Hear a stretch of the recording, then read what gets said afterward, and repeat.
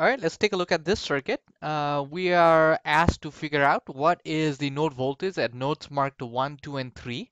So V1 is the node voltage at node 1, V2 is the node voltage at node 2, and V3 is the node voltage at node 3. We're also asked to figure out that middle current Ix. Okay, so here let's start out by first placing a source ground reference node. So since the reference node is not on either side of the voltage source, that is what makes this 6-volt source a supernode. Be very careful in this particular problem because the polarity of the 6-volt has plus towards the V2 side and minus towards the V1 side. Okay. Before we start on anything, let's first write down the directions of some currents. There is a 0.5 ohm resistor right here, so we can arbitrarily draw the currents. In my example here, I am going to arbitrarily choose a downward direction for that current. So that I'll call that I1. Similarly, for this 0.5 ohm resistor, I'm going to choose an arbitrary current direction moving from V2 towards V3, and I'll call that I2. Right, so I have my currents all marked. Now, the first thing I want to do is that at the supernode, I want to basically write down the expression directly because V2 right here is on the plus side, V1 is on the minus side, and the overall voltage polarity is 6. So this basically means V2 is 6 volts higher than V1. In other words, V2 minus V1 is 6 volt. Okay. Next, I want to do a Kirchhoff's current law at this node right here, that node. So at that node, current coming in is equal to I2, that is I2 coming in. 4 amp is coming in, so I2 and 4 amp are the total sum of the currents coming in, I2 plus 4. All the current coming out of that node is 2 amps, so I2 plus 4 equals 2. Simplifying this, we can get I2 to be equal to 2 minus 4, so in other words, negative 2 amps.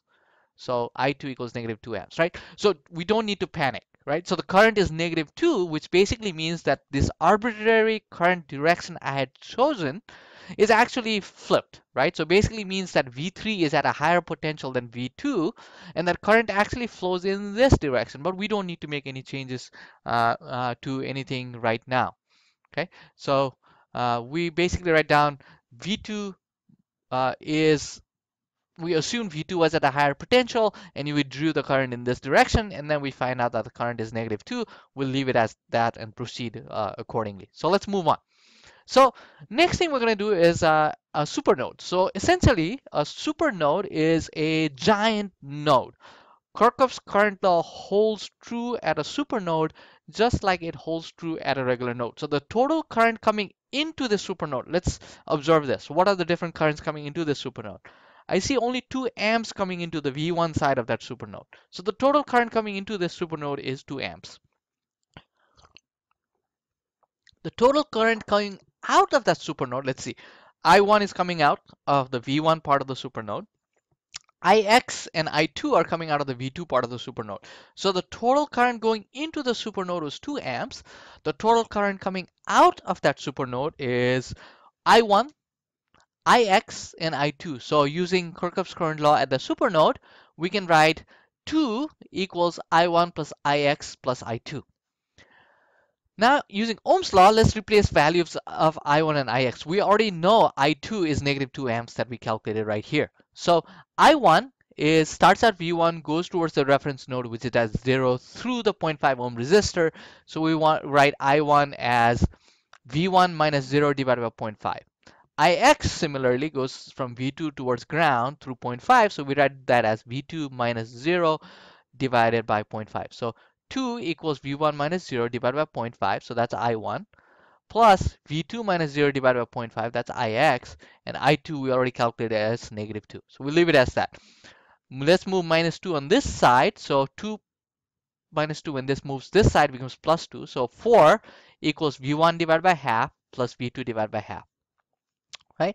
So if I take 1/2 common out of these two expressions and move it on this side, I basically get V1 plus V2 equals 4 times 0.5, which is equal to 2.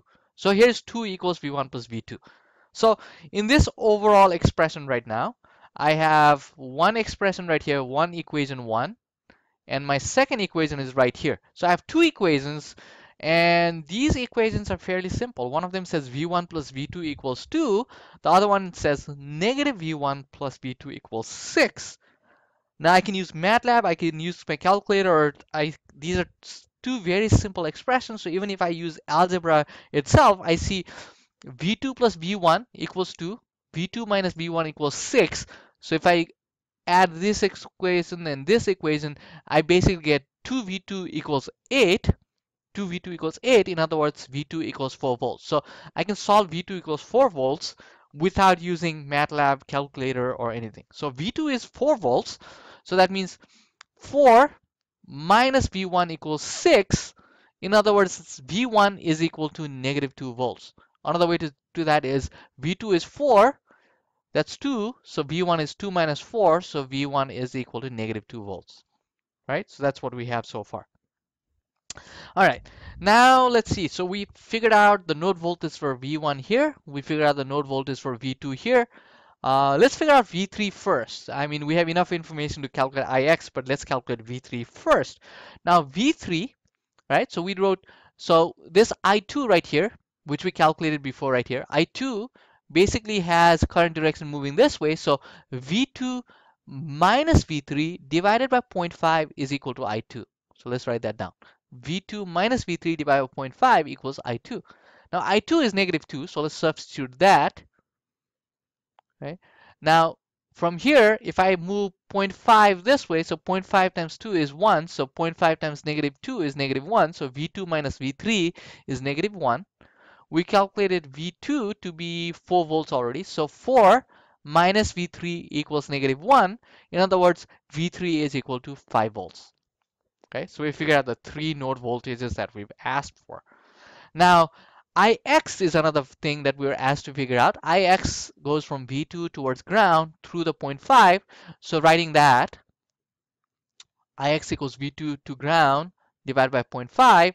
So we can simplify that as simply that. So V2 is given as V2 is given as 4 volts. So 4 divided by 0.5 is equal to 8 amps. So that is the overall solution to this particular problem, right? So the key thing to note is that as long as you're thinking about and applying node voltage method, a supernode is essentially nothing more complicated. In fact, it simplifies the solution because a supernode immediately gives you an expression like this. One side of the voltage source minus another side of the voltage source is equal to the magnitude of the voltage source. And the key thing to remember is that the Kirchhoff's current law works on a supernode just like it does on a regular node.